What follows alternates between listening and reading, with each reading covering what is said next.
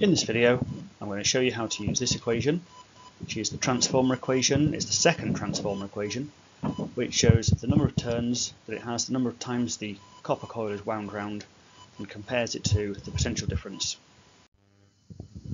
Now, remember, transformers are found in the national grid. Electricity goes into them. A step-up transformer steps it up to a very, very high voltage, and then a step-down transformer steps it down to make it nice and safe. Remember, they can only use AC. Current goes into one side, they go onto the coils on one side, which go into the coil, and then that goes into the other side, get another bit of current here. I've drawn the flashing here because that's what AC is. It sort of goes on and off and on and off and on and off all the time and keeps swapping forwards, backwards. And in the middle you have this laminated core. This here is a step-up transformer. We've got the primary on the left and the secondary on the right. The number of turns increases. You can see there's much more here than there is here. That means the voltage increases. If it's a voltage increase, it must be a step-up transformer. But don't forget, current goes down, power always stays the same. You're not making any energy. This one here, the coils goes down, turns decrease, meaning the voltage decreases, makes it a step-down transformer. Means the current goes up though, voltage down, current up, and of course power stays the same because it's very efficient and we don't really lose any power. Now, if the voltage increases, it's a step up. That's 10 times higher. The voltage is 10 times higher. That is, what's that? Is that 20 times higher? Step up again. And this one here, it's going down. It's going down by a factor of about 10. It's 10 times lower. Now, that's caused by the number of turns. So if the number of turns goes down by 10, there's 10 times less. Therefore, the potential difference will go down by a factor of 10. 200 turns, that's going up. It's going up by a factor of 2.5, so the potential difference will be 2.5 times higher. That looks like it's halving. If it's halving, then the potential difference will halve. Basically, if you double the turns, you double the voltage. If you triple the turns, you've got 3 times as many turns. You're tripling the voltage. And if you halve the turns, you halve the voltage. Nice and simple, really. But there's a ratio thing going on here. Definitely a ratio, and you can write it all down. It's the number of turns on the primary divided by the number of turns on the secondary, and that is equal to the potential difference on the primary divided by the potential difference on the secondary. This is just a ratio. That there is just a ratio. If this has a ratio of 10, this one divided by this is 10, then this one here divided by this one here will also equal 10. It can be written like that. Looks a little bit intimidating because it's got lots of letters around the place. But they all just mean something sensible. The voltage on the primary, or the potential difference on the primary. Potential difference on the secondary. Number of turns on the primary. Number of turns on the secondary. Each of these two-letter combinations, they're just one thing though. They're not two different things, it's two letters. There we go, and that's showing what they all are.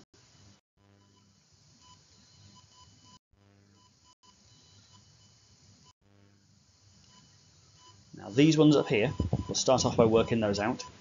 Go through a few examples to work them out. They're reasonably easy. Whereas these ones here, they're definitely more difficult. So halfway through I'm going to change the colour of the slides, and if you just want to fast forward through to see where the slides go a little bit lighter, and they're the more difficult ones. So let's do it. There's some numbers. There's the equation. Let's put them in. Okay, NP is 100, so we'll put 100 in. NS, that's 50, so I'll put 50 in.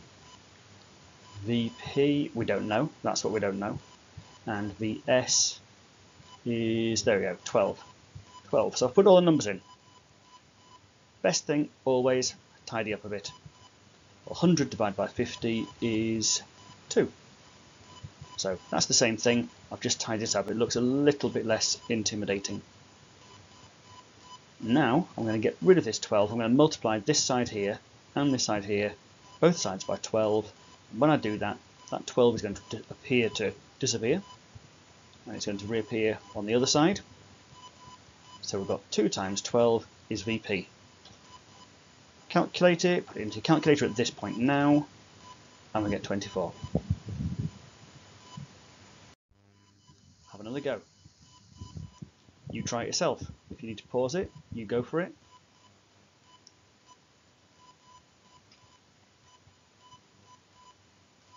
All the numbers in the right places. Do a bit of tidying up.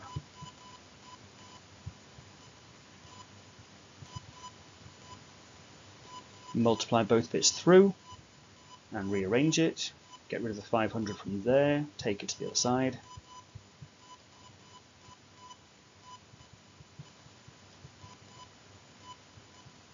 Looks like it's coming out at 200.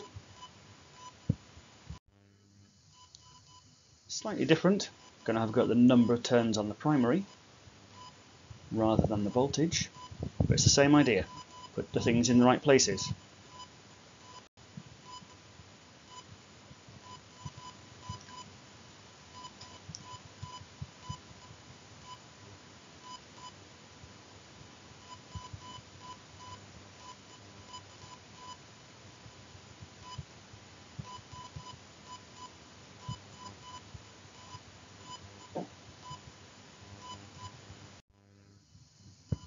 Right, well, let's have a go. Same idea. The difference here being I've given you the information in a bit of text. You need to read it, try and work them out, and then we'll put them in. There's the equation. Let's put those numbers in. Let's work them through. What is VP? VP is, what was the voltage on the primary? Okay, that's what we don't know. VS, that's the voltage on the secondary, or the potential difference on the secondary. Let's have a look. Oh, 240 on its secondary, so that's 240. NP, that is the number of turns on the primary. So 10,000 turns, yes, 10,000 turns. What was the voltage on the primary if there are 10,000 turns on it? So 10,000, and that leaves NS is 240. It outputs, sorry, no, it's 150, isn't it? It's 150 turns. That is the hardest bit, really. It's just working out what everything in. There we go, though. Put the numbers in the same way. NP, 10,000, 10,000. NS, 150, 150. VP, VP, we don't know. VP. VS, 240, 240. All the numbers in. Tidy up. Multiply through.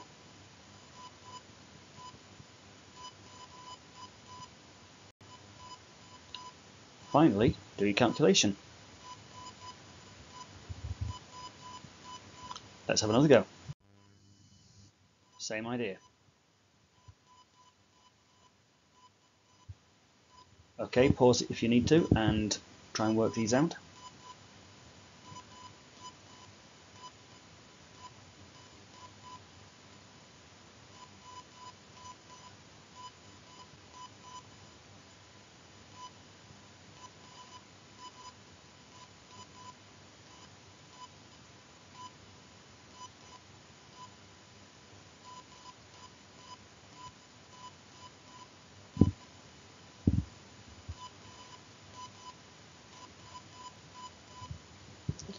Okay, we're going to go on to the next ones in a moment. The next ones are slightly harder, so if you weren't too sure about those, go back through them, and in the next few slides I'm going to try and calculate these ones at the bottom, which are, like I say, slightly harder. There's our equation. They were reasonably easy. I hope you found them easy. These ones are a little bit more difficult, and they're more difficult because they're at the bottom and we need to do 2 lots of rearranging.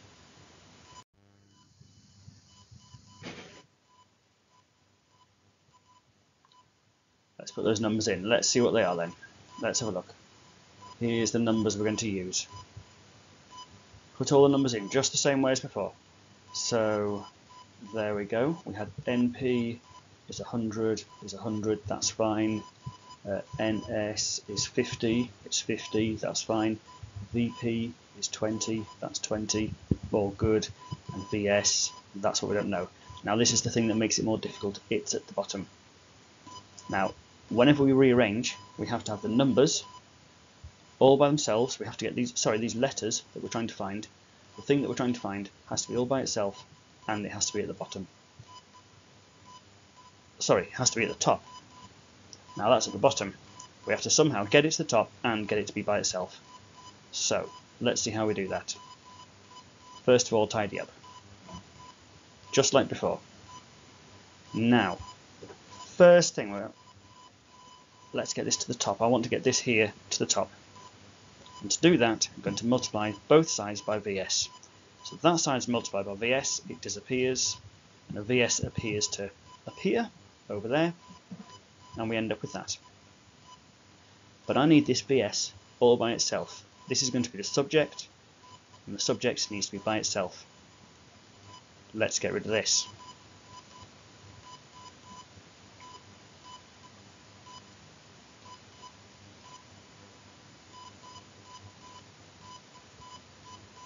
And there we go. The rules for rearranging are just the same, but we have to do it twice. And we have to do it twice because the thing we're doing, we were after the VS and that was at the bottom. We had to get it to the top, and then we had to get rid of the other thing. Here's another one. Same idea. Here's the numbers we're using. Let's put them in. Make it look tidy.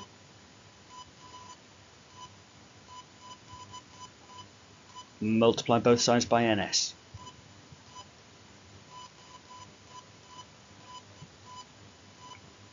Get rid of the 0.4. Get it well away from the NS. The NS is the subject.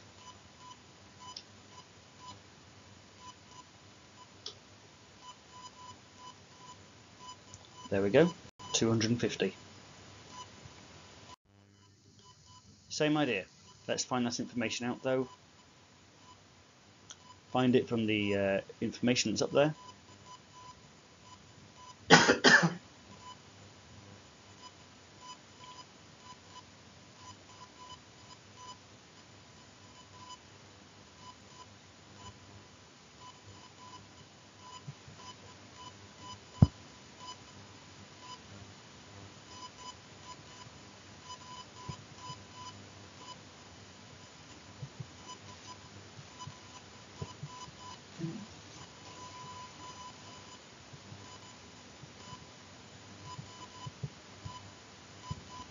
There we go, just the same as before. We took it to the other side, got it to the top of the equation, got rid of the other thing. The answer is 10. Okay, one last one. Getting the information from there again. Find it out. Find out what VP is, find out what VS is. NP, NS. Okay.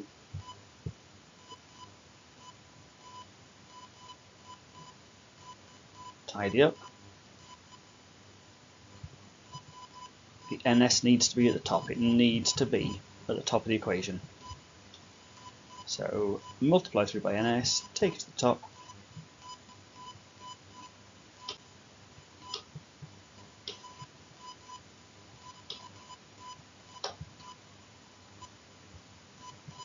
And there we go.